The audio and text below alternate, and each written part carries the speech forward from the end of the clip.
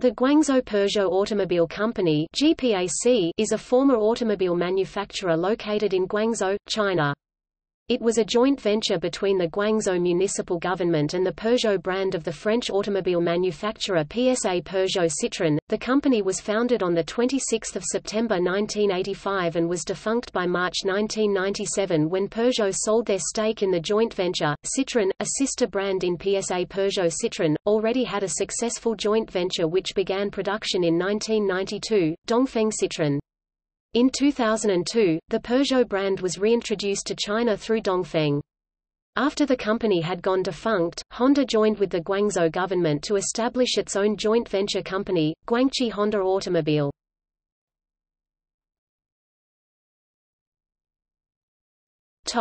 History. One of the first foreign Chinese joint auto-making ventures, over its 11-year lifespan the company only recorded production of about 100,000 cars, manufacturing two models originally sold via fleet sales. Its products were mostly used as taxis or by government employees. Fleet sales commenced in 1989, with a model line comprising the Peugeot 505 1980 design and 504 1968 design.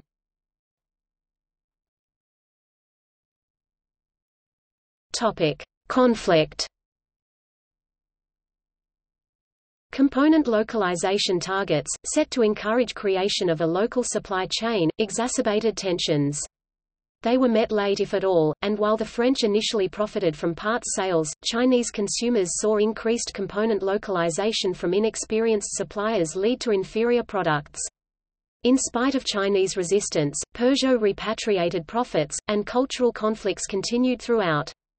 By 1993, a soured Peugeot saw its now inferior models outcompeted by better offerings, with sales dropping to 2,544 while competing Shanghai VW built no less than 146,000 cars, 50% of the overall market.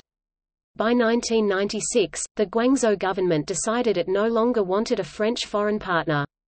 Peugeot removed itself in 1997, and Guangzhou Automotive chose to begin a new joint venture with Honda.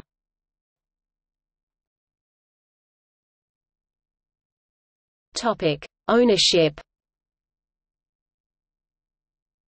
PSA Peugeot Citroën held 22% ownership, with a total foreign ownership of 26% to 30%.